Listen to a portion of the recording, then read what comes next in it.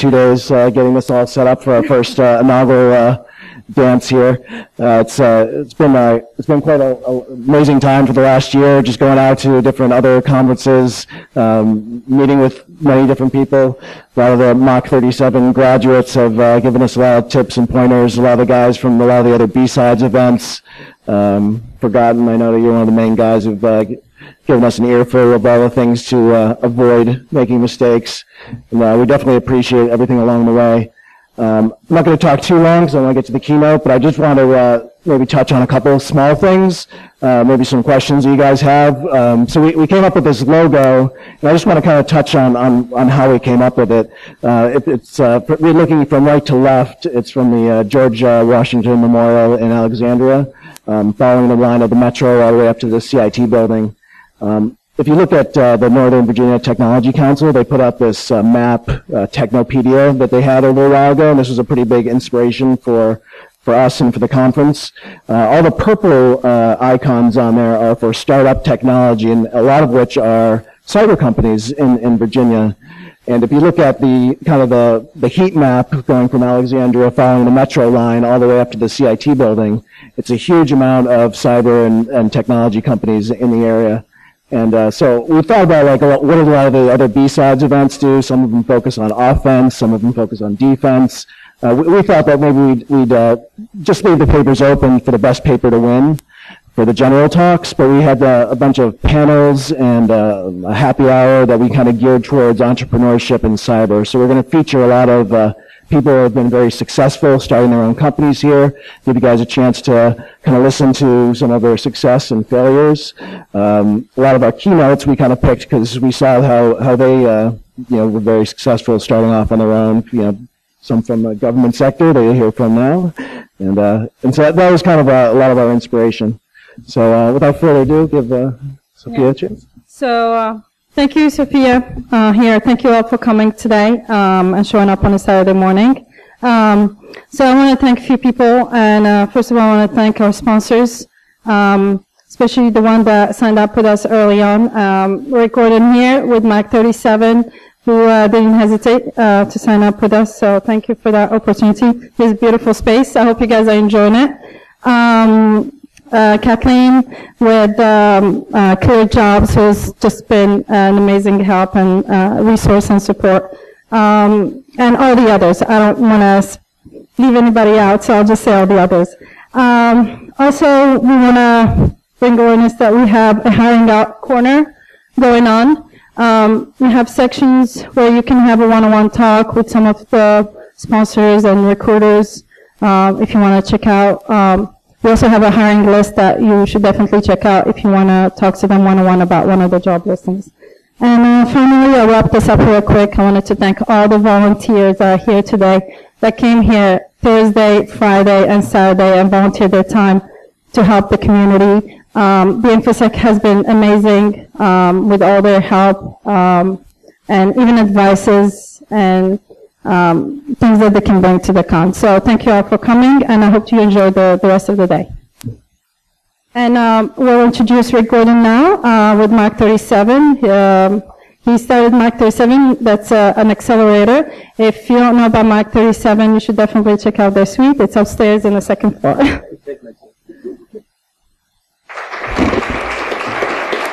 Thank you. So before I get started, I just thanks you guys for asking us to participate in this. I'll tell you a little bit about Mach 37, and you'll understand why this makes so much sense. But for us to participate, but also let me congratulate you. I know it's just the beginning of the day, but you've really done an incredible job. So congratulations so far. Just real quick, you guys, about Mach 37, just so you understand what we are. We're an accelerator. We make investments in cybersecurity product companies. We were founded in 2013, really based on, I think, the recognition that in the region between Howard County, Maryland, and Fairfax County, Virginia, there is more cybersecurity talent than any place else on the planet. What we in the Commonwealth and at CIT weren't seeing, though, was that that advanced capability that was mostly being birthed out of the infrastructure supporting national security and the intelligence community. Those capabilities weren't being migrated into products or solutions that were protecting the commercial sector.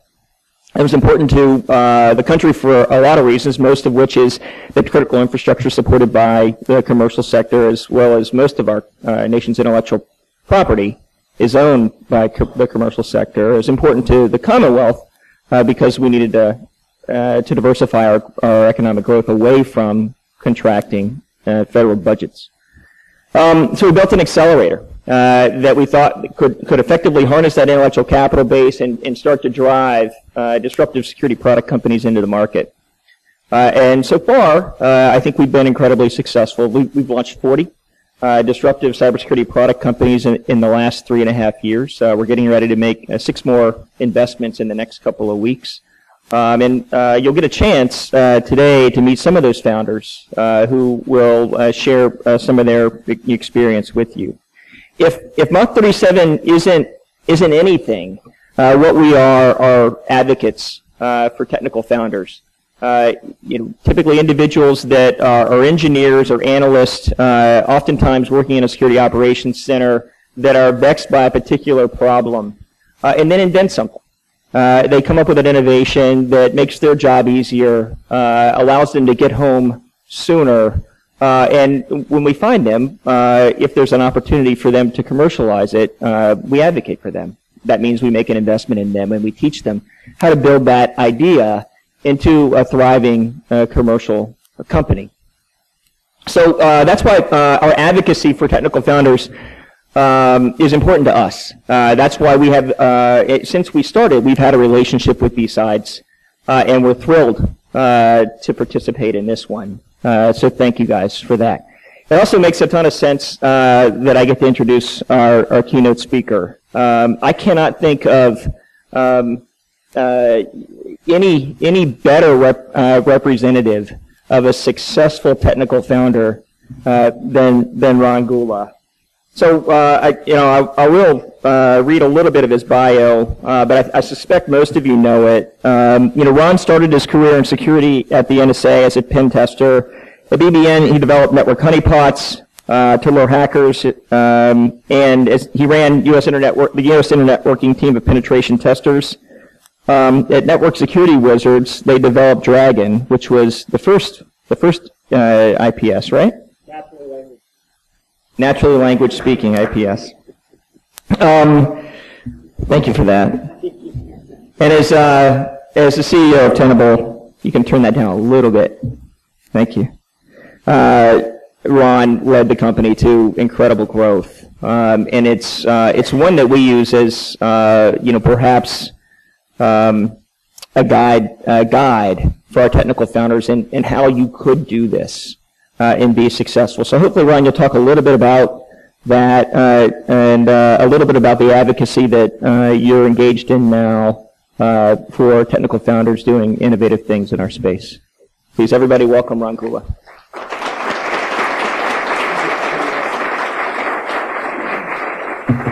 Thank you very much. And you guys can't see it from here, but Patrick and Sophia, things have started.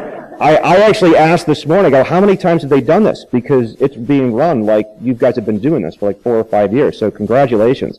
Very cool. So normally I don't speak with slides, which I can react to things in the news like Cloud Bleed, and comment on stuff like that. But I got some slides today, and we're going to talk about a couple different things. No, we're not. All right, there we go. All right. So very cool. So we're going to talk about a couple different things today. Thanks for the introduction in the background. Happy to talk about any of these things. I'm going to try to leave some time for Q&A here a little bit. But we're going to talk about a couple different things. We're going to talk about the cyber market in general. I think everybody here, whether you're in the government, you're in commercial, you're starting a business, you're teaching about cybersecurity, you deal with solutions, whether it's a vendor commercial solution, whether it's an open source solution, whether it's SaaS. We're going to kind of talk about how that market's being broken down. Then I'm going to kind of talk about some rules that I've kind of seen coming out. And I think these are things you guys all know. And really, some of this material I'm trying for the first time. I'm looking for your reactions when I put some of these things up that are out there. And then the last thing, how many of you are actually thinking about starting a company someday? Okay, that's awesome. That's great. I wish everybody's hand was going up, but I'm going to talk about how to pitch a company. So one of the things I've been doing since leaving Tenable Network Security is I founded with my wife Gula Tech Adventures. I keep a lot of notes and tracking. I've seen probably about 200 to 250 different pitches from people over the past 2 years. I've been doing a lot, mostly last year, but I'm going to give you some feedback on that. All right, so the cyber market. It's really broken down into 3 areas. People are looking at, hey Bruce, how's it going? People are really looking for, I'm honored all these great people came out. But basically especially on a Saturday. But the market is really broken down in 3 different processes. It's people who look for bad things, people who look for good things, and then people who realize that neither of those 2 things work and they want to throw things away and start over, right? Now what does it mean to look for bad things? It means we're going to look for evil on our network, right? And we have so many different versions of what evil is. When you buy an antivirus product, you're trusting that vendor to look for evil on your laptop. But that market has been around for a long time, and there's no way to define what evil and badness and things that shouldn't be on my network really are.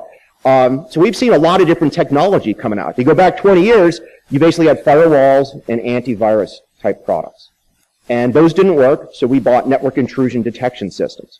And those didn't work, so we turned on prevention right into that thing. And I'm trying not to despair. I mean, I come from that area, right? You guys know what I mean when it doesn't work, right? It's not a perfect solution. There's no black box solution out there where you can turn things on and go home at night, right? We're not doing that thing.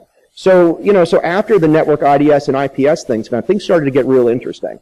We had to have context. So the SIM market was born. Let's start gathering all these logs and put them into kind of one spot.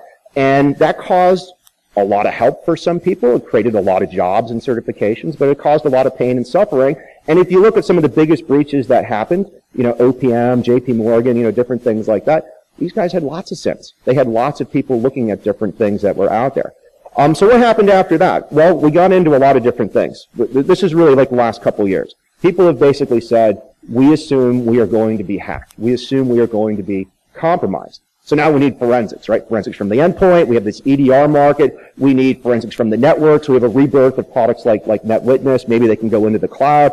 All that kind of stuff. And there's more and more telemetry that's out there. I'm going to talk a bit more about that later. And then some of the things that we thought the SIM was supposed to do started showing up in other products, right? Hey, let's just look at authentication logs and see if Ron Gula's credentials showed up somewhere else. That's the UBA mark, user behavioral anomaly detection and whatnot. So there's a lot of that stuff going on. The last thing that happened is probably in the last year or so is sort of this birth of machine learning and artificial intelligence. There's a lot of people who've said, look, I can show up on your network, gather all your telemetry, and I can do statistics, I can call it machine learning, but basically at the end of the day, I'm going to tell you if something changed or summarize everything in such a way that you as an analyst can go look at things that change. Just because you had a spike in DNS queries or firewall logs or something like that doesn't mean you have APT on your network, but maybe that's something you should go and investigate. There's another type of machine learning, though, which is, hey, let's look at activity from all over the world and then create intelligence to share with an individual customer. And that's really interesting. That's like Cylance. That's basically people who are looking, like OpenDNS. They look at the queries from all over the internet, and we benefit from that kind of analysis. Now, we can debate if it's machine learning, if it's AI, but you're really leveraging the internet as a whole and bringing that back.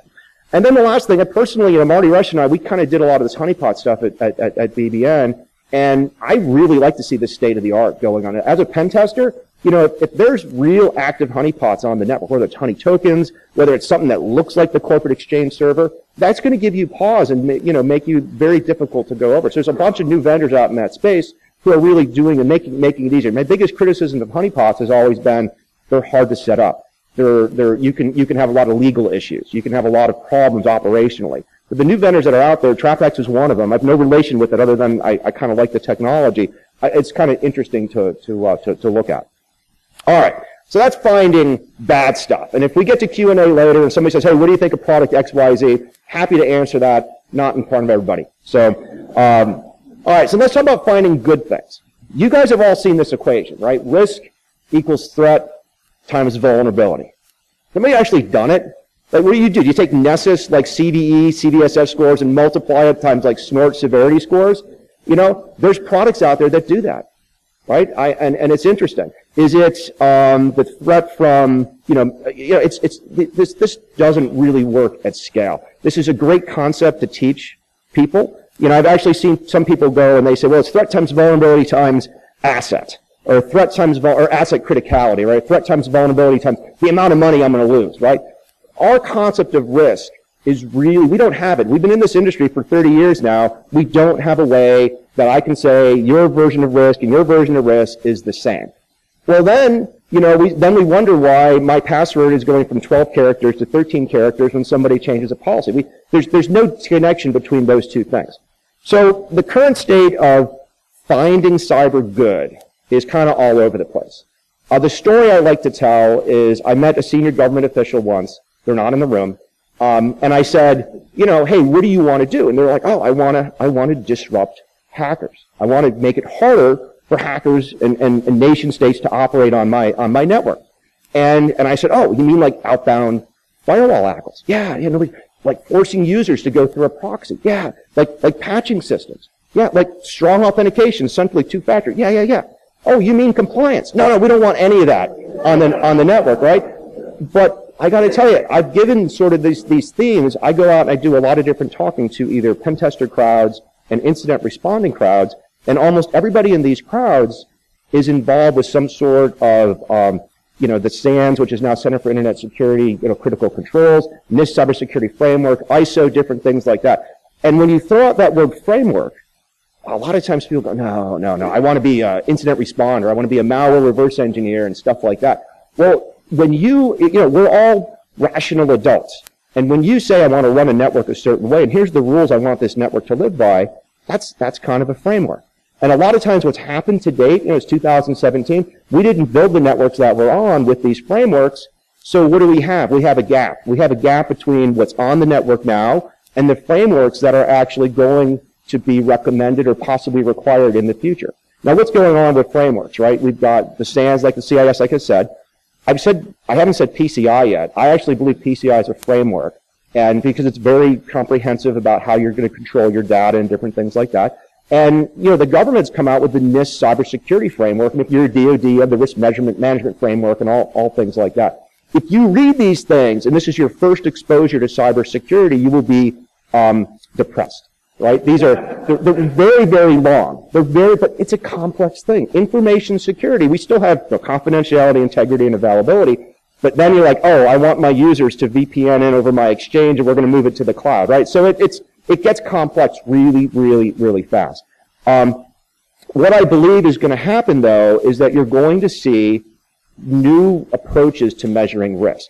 So there's companies out there that basically claim that they can measure risk. Maybe they look for evidence of your data online. Maybe they look for evidence of compromises from your organization online. And they're going to call that risk management. Hey, that's great. Tell me all about that. You're not looking inside the firewall. But that still is not a bad way of going. There's other people who look inside the firewall and they want to talk to the CFO and they want to talk to the board, which means they want to talk dollars and cents. And they have this process called value at risk, or the FAIR model, where they basically say, give me a list of all your assets, give me a list of your liability, right? Like if you have PII on this asset and you lose credit card data or personal data, you're subject to a $50,000 fine. That goes in the loss column.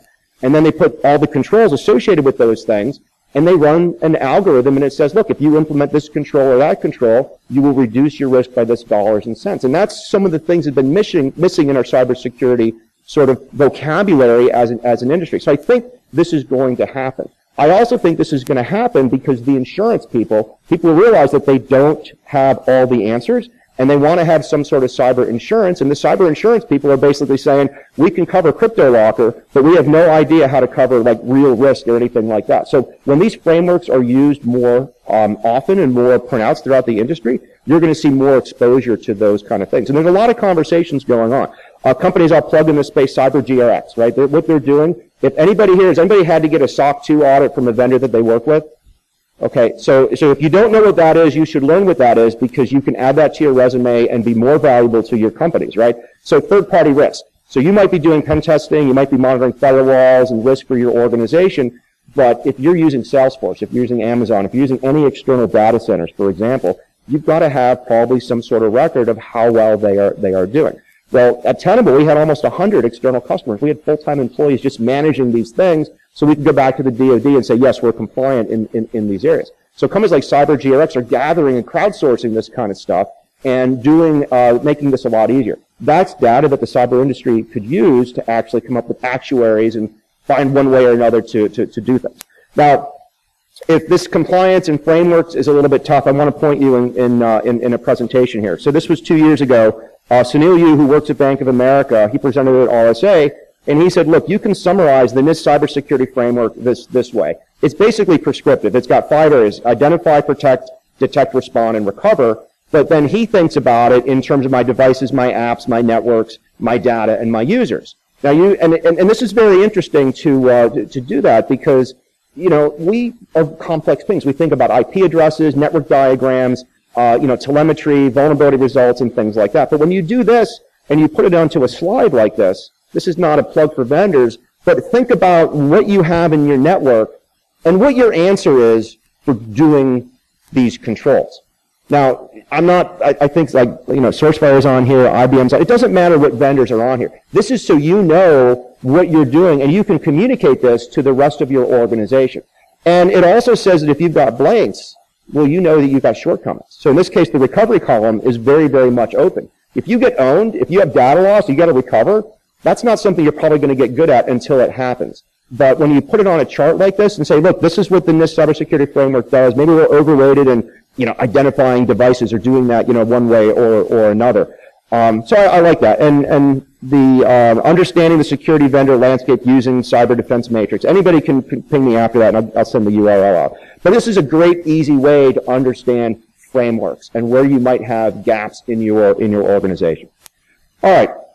So the last sort of trend that's kind of going on, and the joke that I basically say is that, look, if you can detect all day with whatever you want to detect with, we know that eventually the bad guys and gals are going to get around us.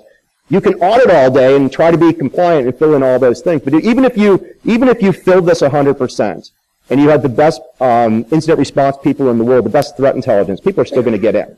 So there's sort of a move to basically say, how can I reduce the risk on my network? And there's a lot of things going on here all at the same time. A real simple one is cloud migration. How many people here have had to administer an Exchange server? So a good bit of you, and you're still in. That's why you got into security, right? So that's interesting. So an Exchange server. What is an Exchange? It's the Microsoft on-premise way to share email and send email and things like that. You can't just have one because you got to have reliability. So maybe you have two. Maybe you have failover, right? You can't just have email security for Microsoft. Maybe you have Barracuda in front of it, right? Well, maybe you have a lot of users and you have to do two-factor authentication to get into that. Maybe you have to do that. You don't trust how they do it. You don't like their OAuth or their Outlook web interface online, Outlook web access. I forget the acronym there. But the point is that's a complex thing. Maybe you got to have a SAN backing it up. You have so much complexity just to move email around. And then here comes a salesperson from Microsoft that says, I can basically replace all that with basically some APIs to the internet called Office 365. Now, the bargain is Microsoft has all your data, but they can probably do a better job running an email server than perhaps your IT people can. And that's a tough pill to swallow. When I worked at US Internet Networking, that was basically our pitch. We could run the data better than you can because that's all we did. And by the way, we run 100 copies of Oracle 8 or whatever it was at the time. You're only running one. So we're going to see bugs before you do. We're going to see attacks against this infrastructure before you do. When you do a monolithic application like email, it becomes really, really easy to spot attacks, misconfigurations, performance issues, different things like that. But a lot of people are basically saying, I don't need to run IT anymore. IT is a very complex and random thing. I can outsource it. I can give it to other people. And when you do that, you get some benefits. Now, but the problem is you got to give them your data. And as much as you can go through a data provider and see how certified they are, and they can tell you it's encrypted from the ground up and stuff like that, the vast majority of people I'm talking to in industry still view this as an experiment, unless you're on the West Coast. Then you just start out and you're using Gmail and doing things like that. So this is kind of what's going on right now. Now, another thing that's going on is our devices. Our devices are getting phenomenally better. We still have 0 days. We still have things like that, but they're getting, the cost of those 0 days is really, really up there. If you guys know about CanSec West, they run the pwn-to-own thing where they have teams that go out and they hack every major browser. Every major browser, every team submitted basically a 0-day. And you might say, hey, Ron, that's not good, right? Well, these are harder and harder. Everybody on the team is like, look, we had to work the hardest we could. The other thing is you guys are all here. I'm sure you all work for the CIA in your day job and stuff like that. Finding teams to do reverse engineering and vulnerability discovery is getting harder and harder to do. The industry is getting better. Microsoft's getting better. Google's getting better. They're getting better at fixing things. So the endpoints are getting a lot harder. This is basically allows us to go to the cloud, right? If I trust this device and I trust that the data is at the cloud, I have a much simpler way of measuring all my stuff and my assets and whatnot. And then the last thing is that every company, no matter who they are, whether they are government, whether they are an automotive manufacturer, they are a software engineering shop. And, you know, we've done what we can do with source code auditing, right? You know, Veracode, Citadel, all those kind of things. It doesn't give you guaranteed security. So what people are trying to do is reduce the complexity. And how are they reducing the complexity? If you have a complex application that's web-enabled, they are removing the complexity. Now, what do I mean when I say complexity? I mean the operating system. I mean the web server. I mean maybe the disk and the firmware that it's booting on. You can take most web applications and rewrite them in a much simpler, with much less lines of code, with new architectures, containers, for example, that take advantage of elasticity. The Amazon API, where you have S3 buckets, you have APIs that don't even have compute next to them. You have things like Lambda, which just lets you kind of go and query things and do things without that. I mean, look at Uber, right? Uber's a bazillion-dollar company now. They don't own the maps. They don't own the driver. They don't own the web page that these things are hosted on, right? It's just a little bit of code to make something of value. So when organizations, whether you're in, you know, healthcare.gov or you're trying to, you know, buy tickets for Southwest.com, those applications that are being hacked and have a very, very complex way of doing web application auditing, they're all going to get redone with very scalable and very secure architectures. Now think about this. You remove the OS, you remove the web server, and you just have sort of logic running out there. Your attack space is a lot smaller. You still have things like Node.js that you have to patch, but you're not worrying about like patching a new Apache vulnerability or configuring Apache or patching Linux. You know, these are the things that kind of hold back a lot of the majority of stuff that's out there. And as CEO of Tenable, I saw this, right? I'd be, hey, why haven't you patched these vulnerabilities? Well, you know, we have to wait for an outage. We have these other controls. And it's like, look, a lot of times that's just an excuse. So taking these applications and moving them to a more sustainable and easy to maintain type of thing is really what I believe is the way of the future. So, you know, what's going to hold us back is legacy stuff. You know, if you look at, like, I'm not a salesperson for Microsoft, but if you look at what's in Windows 10 versus what's not in Windows 7, right, there's a lot of value there. Well, you can't just go and upgrade to Windows 10 if you're a government agency or you're a bank or things like that. There's a lot of reasons. You're going to break things. There's a lot of ways to fix that. But that question is the question, I think, for cybersecurity. I think 10 years from now, maybe 15 years from now, our industry is going to be more about data governance and who can have access to my data and what third parties I'm working with, and less about hunting a 0-day. Because I think those things are going to go, they're going to be harder and harder to do, unless we still have Windows NT at ATMs, you know, 10 years from now. So nobody knows how that's going to go. All right. So I'm going to give you some, was there a question? No. I'm sorry. All right. Hearing things. I'm old. All right. So new rules for cyber. I hope this resonates with you guys a little bit.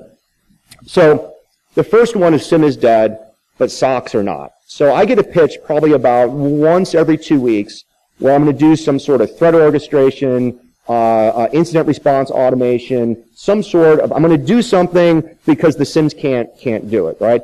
And it's really interesting. I have yet to go to a SOC and not see Q1 and not see ArcSight, or not see something that's homegrown, but something, you know, something like that. It's going to happen. I think this is the year where it might. Now, right next to those things is Splunk, is Darktrace, is all these, you know, different kind of solutions that are out there to kind of augment those things, threat orchestration and things like that. So the SOCs are alive and well. What are they missing? They're missing more people.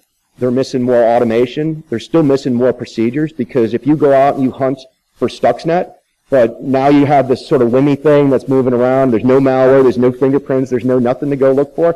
And you weren't looking for that kind of activity. That's tough. So I'm starting to see people thinking about deploying stuff like Endgame, right? People who are basically knowing that they're hunting and they want a platform to go hunt and things like that.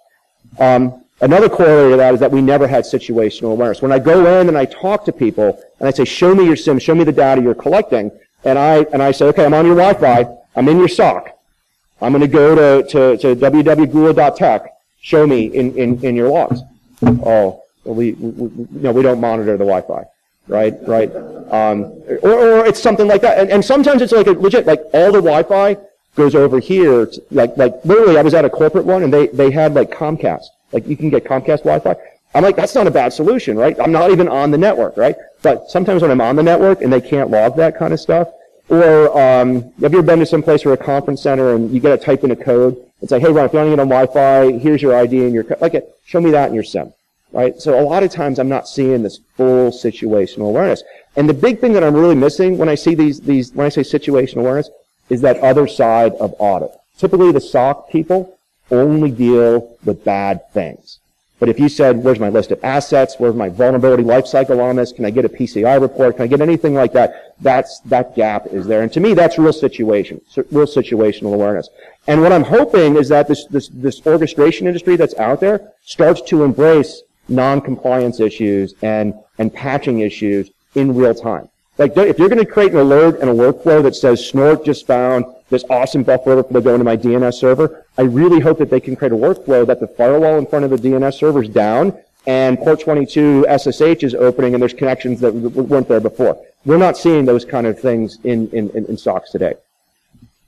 I kind of already mentioned this. If you go to Salesforce, if you go to Office 365, and I don't want to offend anybody, but they're probably going to do a better job than you running your own CRM and you running your own email. Now, I'm not criticizing what FedGov is basically exactly like Office 365. I don't know, don't tweet that out. But they're trying to do the right thing. They're trying to be very open to those architectures and do cloud first and do things like that. And I'd probably talk a whole hour on that. But this is really for your mom and dad. This is really for the dentist office. This is really for the smaller SMB. I really believe if you're a small company, and a small company could be 1,000 people, right? Tenable, right? I used to feel like I got the best IT security people running my Exchange server. And then we switched to Google Gmail. And it was like, oh, yeah, they see traffic from the internet. We see traffic to Tenable. And that's, you can't compete with that, right? So if you're going to participate with something like that, you got to do something like that. So by default, cloud apps are better.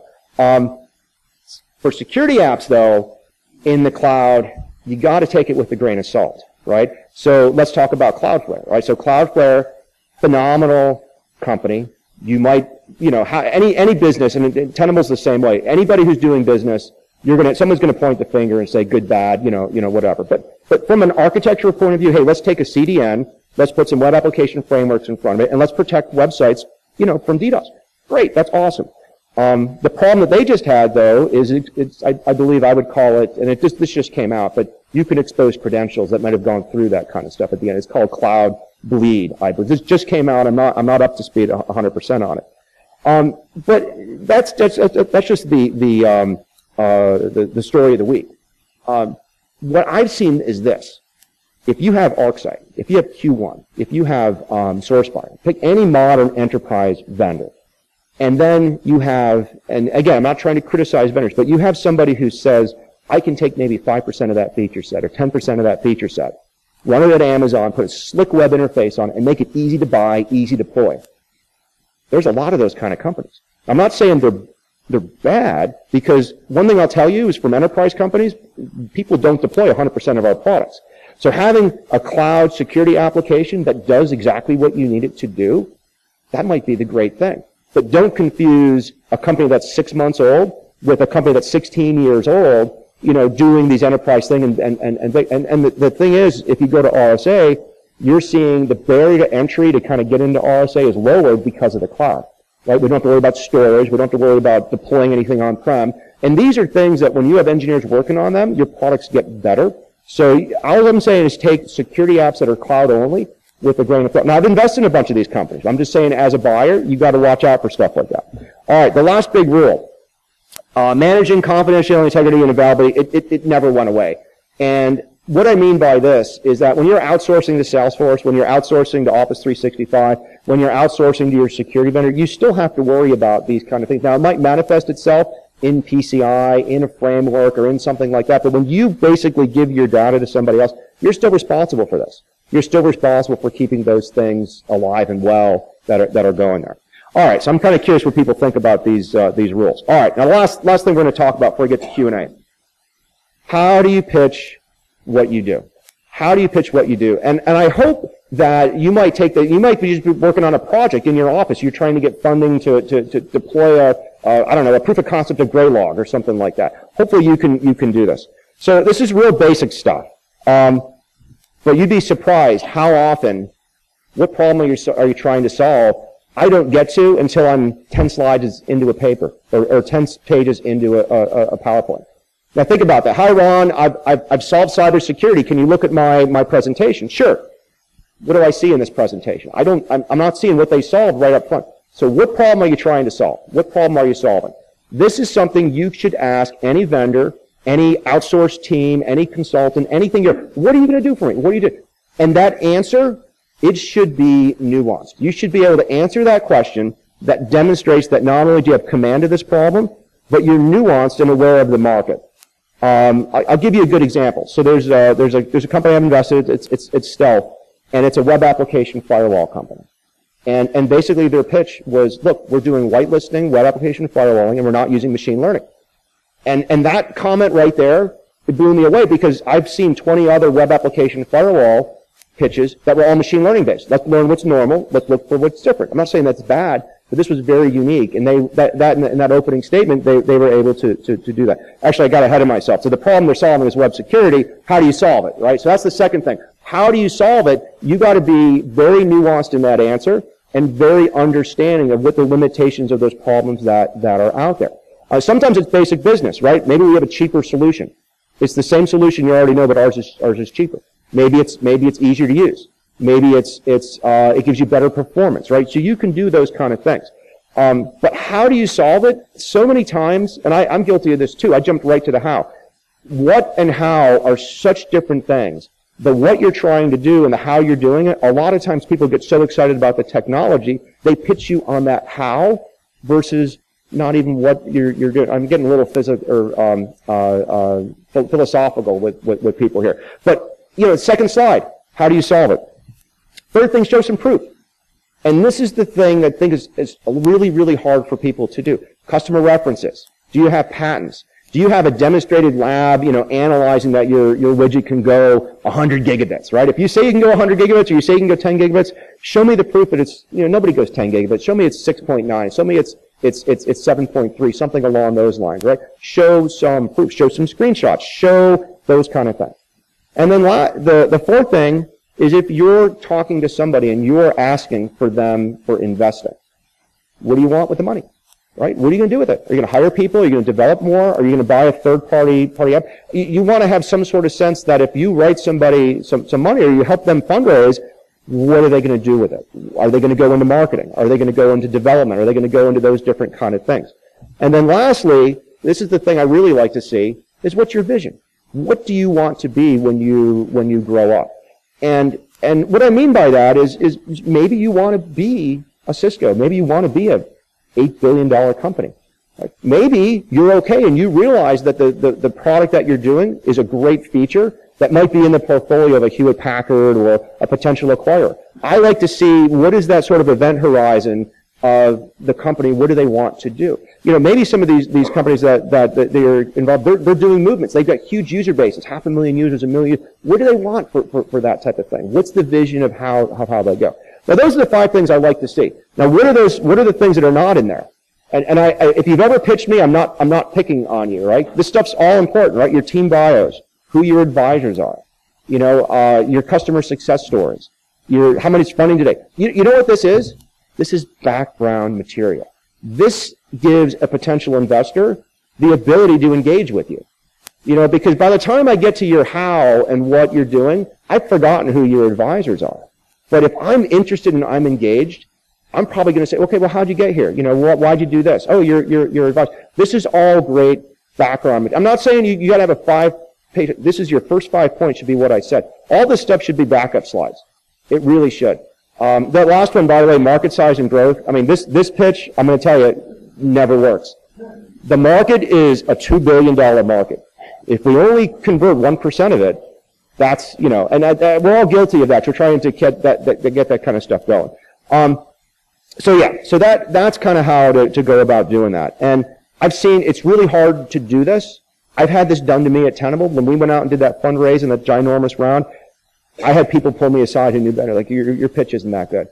And I'm serious. And frankly, you know, when you think about it, if you can get it down, everybody's more efficient, right? And I don't espouse like time management and stuff like that, but you know, I do believe in half-hour meetings. I do believe in meetings where you don't have to actually have an hour if it's scheduled and things like that. And it should be the same thing when you're investing and pitching somebody, right? You should be able to communicate your idea in such a way that it's very nuanced and easy to get in there. All right, so having said that, I think we got some time for questions, but we talked about, you know, the 3 types of cyber, the finding the badness, finding the goodness, building the future, that's resilient. We talked about a little bit of new rules, and I gave you that 5-slide type of pitch. And you know, I wanted to go maybe a little bit to 10 o'clock, but I think, is there an opportunity to ask questions? People got questions? Yes. All right, so we're going to go to Q&A. All right, great.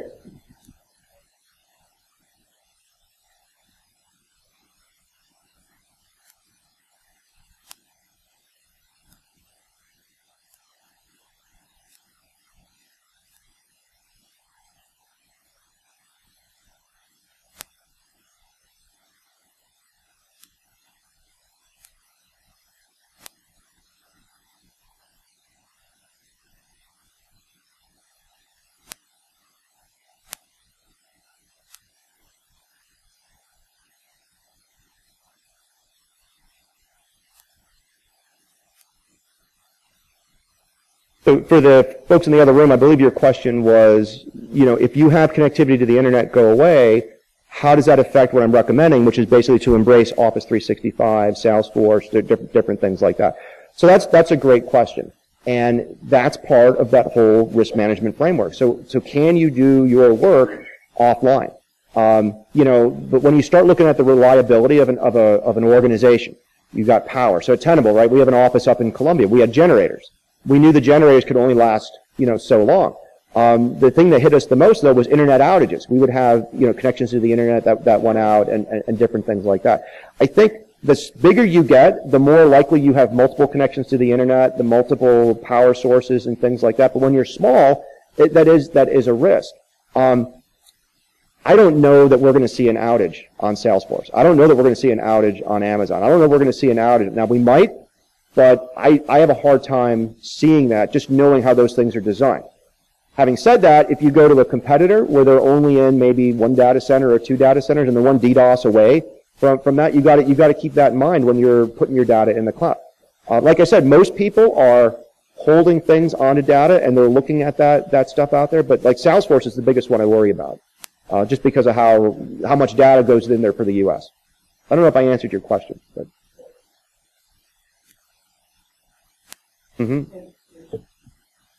I think the best, without naming the nation, I was in Asia, and they actually the government didn't want to do business with Tenable, and they cited a risk that Tenable was on Salesforce. And they said, you know, if you have too much stuff on the internet, too much stuff, you could be out of business, you can't support me. Well, that's interesting. A year later, they had actually opened up a cloud lab, and the government was on Gmail. You know, so it's interesting. It really is. Last thing on that is before somebody says, what if, is Salesforce, they should know what their own outage rate is. And I've really seen this happen a lot where people are and I'm not saying it's you, but people are objecting to the cloud because it means their job, right? If my job is to run those Exchange servers that I was talking about, I'm going to come up with 100 reasons never to go to Office 365. So just make sure that before somebody has that conversation, we know what that, and this happened to me at US Internet Networking. I had people saying, oh, you're just too expensive, you can't do it. And I'd be like, hey, what's your uptime? Oh, we've never gone down. And so you talk to the org, oh no, we're down like every weekend, you know, and that, so just keep that kind of stuff in mind. So, other questions, other comments? Yeah, Bruce.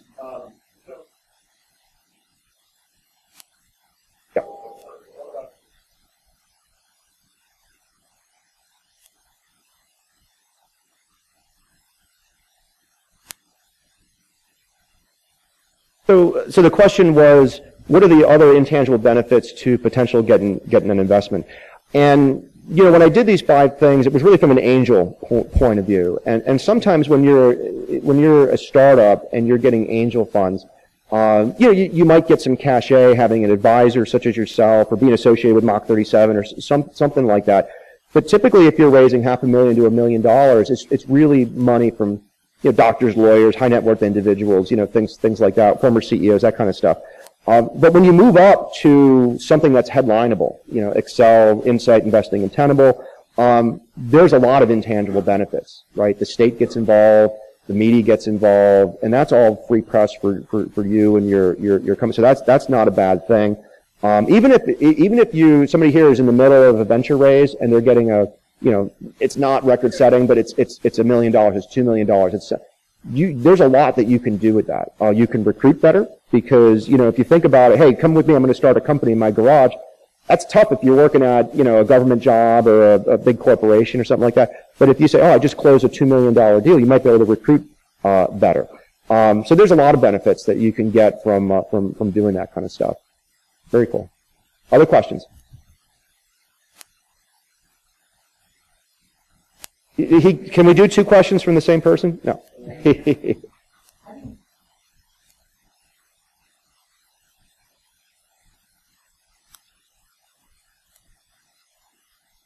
So the question is, how do you manage the third-party risk that's inherent when you go to the cloud?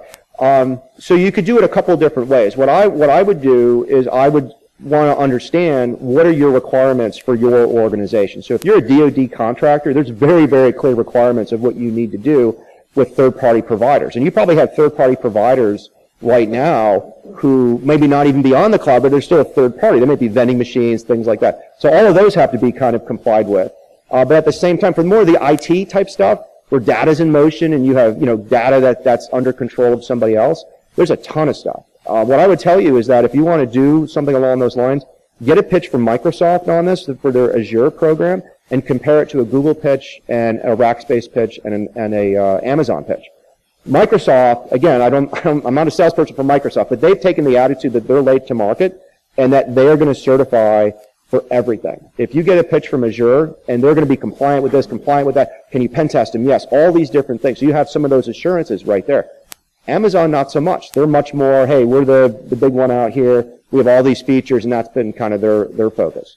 But that's one really interesting way to do that kind of stuff. But you have to comply with anything you're required to do, first of all. So you might be in a business where you can't outsource in some cases. So long answer to a short question. Ma'am.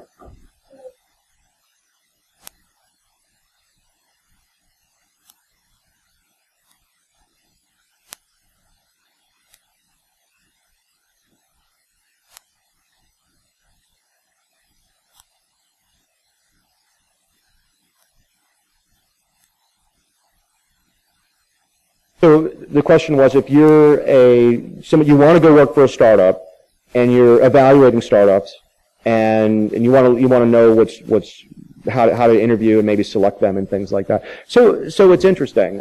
There's a lot of different startups that are out there. I'm working with one right now where the CEO is here in America, and all of the developers are overseas. Right. So if you're going to join that environment, that's you might be the only U.S. developer in that case, right? That's a very, very interesting environment to kind of work with. I'm also working with other startups where the team, worked at like TAO at the NSA, and they've gone out and they've started that. Well, now you're working with these founders who've been working with each other for 5 or 6 years. This is their first company, but you're not one of that founding team. So timing and culture and all those kind of things are really, really hard to figure out. But, the biggest thing you can do if you're going to go to work for a startup is basically just ask them, what do you want from me? What are you willing to give me? There's all sorts of ways you can, maybe you're in a situation where you don't have to have income for a while. Maybe you don't have a family yet, and you can take stock and maybe like, hey, maybe you can be our third founder. So there's a lot of ways to approach that kind of stuff. I would really suggest, you speak to other people. I would talk to Rick. I'd talk to anybody who's done any type of large amounts, because there's probably good situations and bad situations depending on who that is. But don't expect, if you work at the government or you work for, again, like a Lockheed Martin, AOL, something like that, you should not expect that going to a startup company from a salary point of view. but you are taking a risk, so you should be able to get some equity, some stock, and try to get into that vision. So good question. And that's the other thing. If you have a friend who's thinking about doing it, tell them to do it. The industry needs more startups, more opportunity. I really feel like, again, this is nothing bad at working at the government, working at the Booz Allen, anything like that. They're doing great work. I want just about 2% of those people to leave and start companies. If we did that, we would actually have more people in cyber than like Silicon Valley has. And so if you know of anybody who's thinking about it, yeah, come on, try it. Go do it. Take a chance, right? Don't be afraid of failure. It's really something that's good for it'll change your life. That's the way that's probably the last thing I should say, right? It'll change your life. It's good. I think we're good. It's 9 o'clock? All right. One last question. See, that nobody wants to be the one last question, right? All right. Hey, guys, thanks for coming. Congratulations. This is getting to be start off really well. Look forward to seeing everybody else today. Enjoy the rest of BSides. Thanks.